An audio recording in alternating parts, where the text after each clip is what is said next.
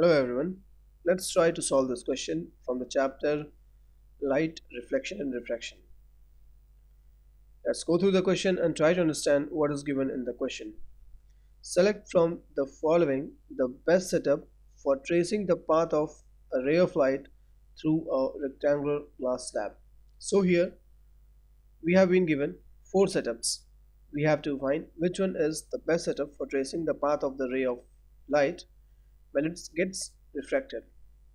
So as we know that when a incident ray is basically reflected from a rarer to a denser medium, the refracted ray basically bends towards the normal.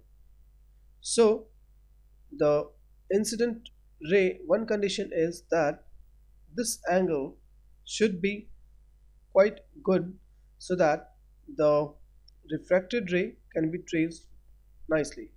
So among these four, we can see that the best setup is the figure 1, because in this one the incoming light will directly pass straight to the rectangular block. That means to trace we will not be able to get the refracted part.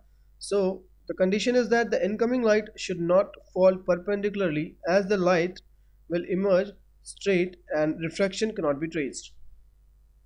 And here we can see that the incident ray is quite close to the normal, and here the incident ray is quite away from the normal.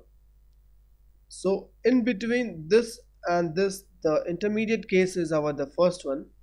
So we'll prefer the first one, because the light ray should not be very close or far from the normal, as the emergent rays are difficult to trace. So we have the first option correct. So in these options, our option A will be correct.